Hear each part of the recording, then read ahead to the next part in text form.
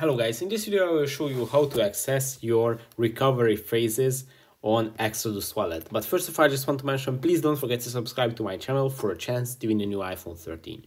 So let's jump into it. First, open the Exodus wallet, then go to the menu, which is on the bottom right corner. If you tap on it, it's going to open up the menu or the dashboard.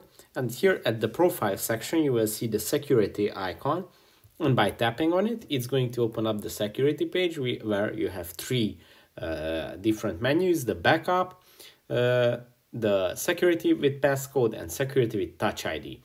So to access your recovery phrases, you just have to tap on the backup, and it's going to open up the security phrase menu.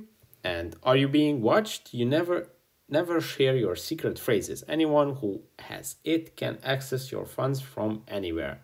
So that's pretty much it. I am being watched right now, so I won't show you my secret phrase. But by tapping on the secret phrase, you can see your recovery phrases. That's pretty much it for this video. Don't forget to subscribe for the iPhone and see you in the next one. Bye.